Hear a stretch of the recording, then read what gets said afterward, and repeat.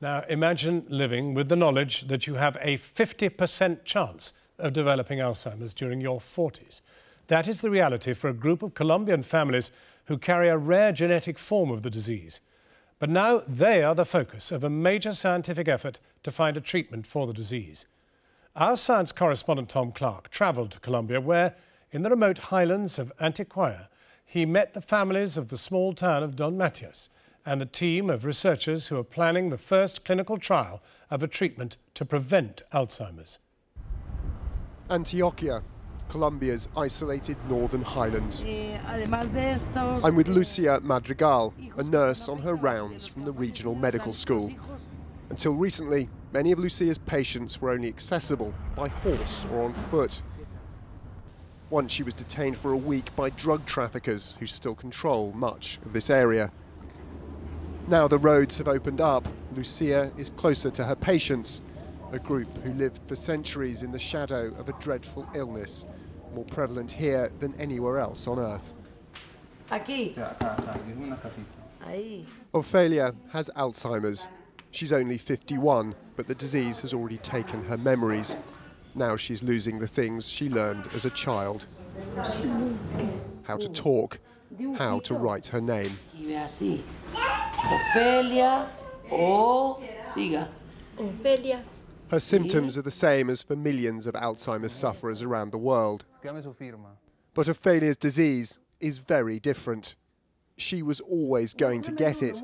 She carries a mutated gene passed down from her mother, a cruel inheritance of early onset Alzheimer's that's been in the family for generations. La mesa. Since their mother died, her older sister Aura has run this household. She tells me that of 16 brothers and sisters, 8 inherited the disease. 4 have died so far. Ophelia and her brother Gustavo now need full-time care. Well, for me it's very hard, because you think, for who's it more difficult? For oneself or the sick ones? Maybe we can say that they don't feel anything, but the truth is you don't know what they feel. In and around their town of Don Matias, they're not the only family suffering. As many as 5,000 people in Antioquia carry the mutation. Each of their children stand a 50% chance of inheriting the gene. Usually the disease strikes at just 49 years of age. Here, the elderly watch the young die of Alzheimer's. It's thought a single Basque settler brought the disease here in the 18th century. His direct descendants carry what's called the Paisa mutation, a nickname given to Colombians from these hills. The remoteness of these northern Colombian towns and villages is the reason the Paisa mutation has survived, passed on from generation to generation of large families with little contact with the outside. But after nearly 300 years of isolated suffering, these families' plight has come to the attention of the wider world because the mutation they carry could hold the key to preventing Alzheimer's in millions of sufferers around the world. Francisco Lopera is the Colombian neurologist who discovered the mutation. For 25 years, he's worked to gain the trust and support of families. Now he and they are at the centre of a major international scientific campaign. Here we have the severe problem of having the world's largest group of people with inherited Alzheimer's, but people are engaged with it. And families know that if they get involved in disease research here, they're contributing globally. They not only do it in order to find a solution for their problem, but also to help others. We travelled with Dr. Lopera back to Don Matias.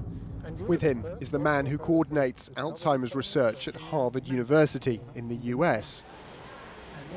Adrian Ivinson has come to watch his colleagues' routine evaluation of Ophelia and Gustavo, but also assess the potential these families have for a radically new approach to curing Alzheimer's.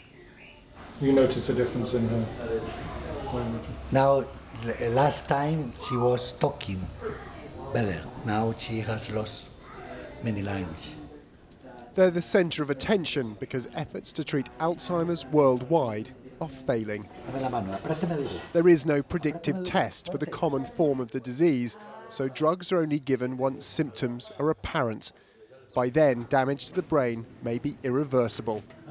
But here in Colombia, a simple genetic test reveals exactly which family members will develop the disease, decades before it strikes. This gives us an incredible window of opportunity to look at the very earliest stages of this disorder. That gives us the opportunity to do two things. First of all, it gives us an opportunity to look at the disease process well before it's so bad that it causes symptoms. It also gives us the opportunity to try any future medications, any future drugs in a person whose brain is not so badly damaged. And back in the regional capital, Medellin, Dr. Lopera and his university colleagues are already on the case. They're not testing a new drug, but an existing one. With the support of 2 other US institutions, they've recruited 300 family members in the first clinical trial aimed at preventing Alzheimer's. Participants have given a blood sample and been tested for the mutation, but like all the families being studied, they've agreed not to know the results. As early as next year, researchers will try using an existing Alzheimer's drug and assess whether, given much earlier, it can successfully prevent or delay the disease. It's probable that 5 years is too early for us to expect a cure for the disease, but it's possible that in 5 years there might be interesting treatments that will delay the disease. And in the medium term, it may be possible to find a cure. I don't know how long it will take, but that is the hope that we have. One thing that raises that hope, say other Alzheimer's experts, is the relationship here between the scientists and their research subjects. And these cabinets hold the most striking demonstration of that alliance. Within are stored more than 50 brains, donated by families whose loved ones died because of the mutation. It's the world's largest collection of brains from people with inherited Alzheimer's. It may be unsettling, but a brain bank, as it's known, is essential in providing clues about how Alzheimer's begins to destroy the brain and how future drugs might work to stop it. I saw this patient in the last 2 stages of his illness, when it was very advanced. This patient's quite interesting, as his brain isn't as damaged as one would expect for someone who was ill for so long. This brain bank highlights one of the most powerful and poignant aspects of this research. These scientists knew the man whose brain this is while he was alive and followed closely as Alzheimer's took first his memories, then his life. And for his part, through this selfless donation, he's continuing to contribute to this research, even in death. But outside the lab, back in the homes of families like Ophelia, the spectre of inherited Alzheimer's remains as terrifying as it always has been. And science can't move quick enough to allay the fears of those who may already carry the mutation. ¿Qué probabilidad hay que en un futuro o dentro de cuánto podría haber una cura para la enfermedad? It's the question I'm asked more than any other question. Esta es la pregunta que yo me hago y hago a mucha gente todo el tiempo. And I would like to be able to tell you how long it will take, but we can't. In all likelihood, a cure is still a long way off. But the contribution these families have already made could lead to new advances in Alzheimer's.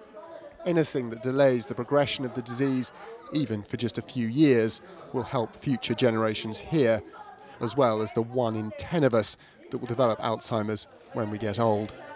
Tom Clark, Channel 4 News in Don Matias, Colombia.